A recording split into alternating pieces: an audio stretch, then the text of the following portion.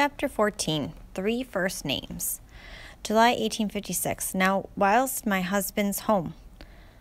They come when they come, Miss Lisbeth said. Both women sewed bolts of gray fabric, but James noticed that Ma's done end folded into a thick pile at her feet while Miss Lisbeth struggled with every stitch.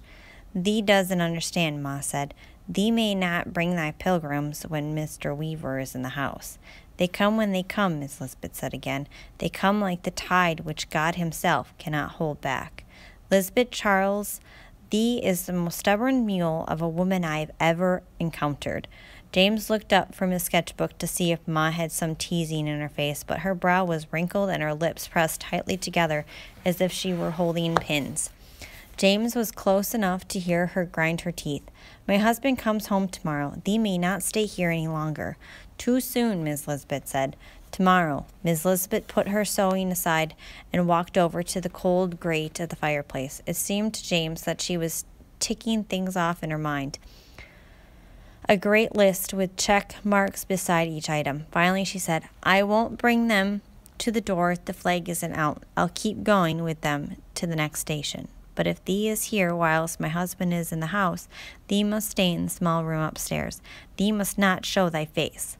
And so James guessed they came to some womanly agreement because Mom said nothing more about Miss Lisbeth leaving for a while. I sew much faster when I talk, she said, settling back into the rocking chair.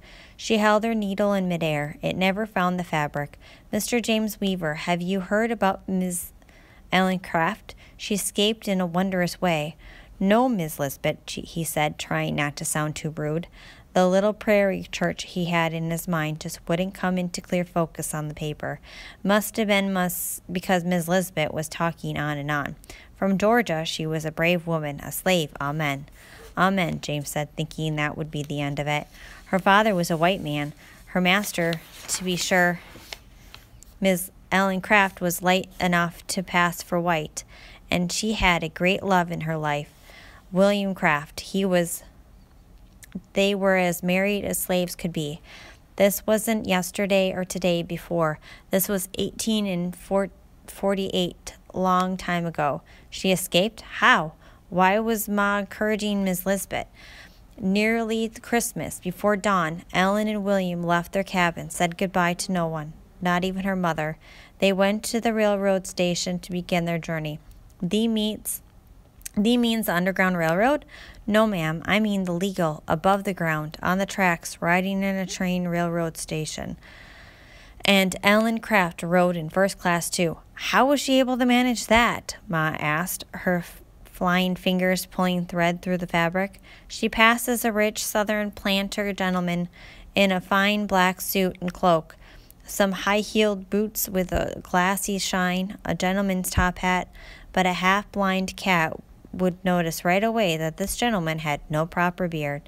So William fixed a muffler around Ellen's face like a poultice, as if she was ailing something fierce from a toothache, and those pretty girl eyes they hid behind thick green frame glasses. Very imaginative, Ma said, but the Bible frowns on women dressing in a raiment of men. Yes, Miss Weaver, and the Bible frowns on treating human beings like beasts of burden. Why, I heard a preacher once say even the beasts of the field had a Sabbath day of rest. Mr. James Weaver, are you listening? Yes, Miss Lisbeth, he groaned. Maybe that steeple was just too tall. He lopped off the point by hiding it in clouds. Better. And that's not all. William did Ellen Craft up as an invalid, so no one would know she couldn't read or write like a gentleman should. Put her arm in a sling so she couldn't sign the register in all those fine hotels where she put her head down each night. She hobbled with a cane. He said she was deaf, so she'd never have to talk. What a sight she must have been, Ma said. And William, he went with her as her manservant. Miss Lisbeth laughed. Look up her sewing again. First time it wasn't the other way around, a wife being the servant to the husband. James asked, Are you married, Miss Lisbeth? was. The subject was clearly closed, and no one said anything for the longest time, which gave James some hope. Then she started in again. 4 days they traveled from Georgia to South Carolina, to North Carolina, to Virginia, to Washington, to Baltimore, and finally to Philadelphia. How many boats and trains would you guess, Mr. James Weaver? He had no idea. More than 6? 3 boats and 5 trains. And mind, neither one of them could read a sign, a ticket, a word of any language. Don't dare ask anyone either. It's a miracle they found their way. I guess they followed the drinking gourd, James said, slamming his book shut. So what happened? Before the popping eyes of those white men in Philadelphia, Miss Ellen Craft transferred herself from a sickly Southern gentleman into a beautiful, strong woman. A preacher married them proper, and they went to Boston to give lectures. Got to be pretty famous. Why, yes, Ma said. I do believe I remember hearing about them. Amen, James said. Not quite. Some president, his name was Millard Fillmore, he sent 600 soldiers to Boston to capture Ellen and William Craft. Imagine, 600 soldiers after 2 free black souls. Amazing. Miss Malone never told them about this. And then what happened? Sailed for England very fast. A fugitive is safe there, not like here. James was surprised to hear Ma asked, Has thee a child? No child, Miss Weaver. I lost my Matthew Luke Charles before we were blessed with a child. That's assuming getting born into slavery is a blessing. Tell us about Matthew Luke, James said. Mr. Charles to thee, son.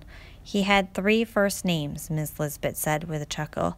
How did he die? Asked James. Well, Miss Lisbeth said indignantly, you think I'm going to tell you how he died before I say how he lived? Then how did he live, Miss Lisbeth? Very, very well, she replied, puffing up with pride. Rich for a while, signing papers, meeting with all manner of businessmen. Mr. Charles, then he wasn't an African? James asked.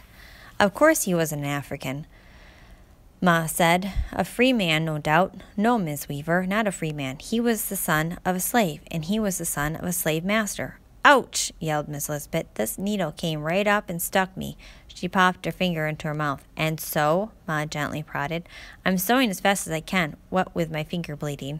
I mean, tell us more about thy husband. Miss Lisbeth peered at them over the finger she was sucking.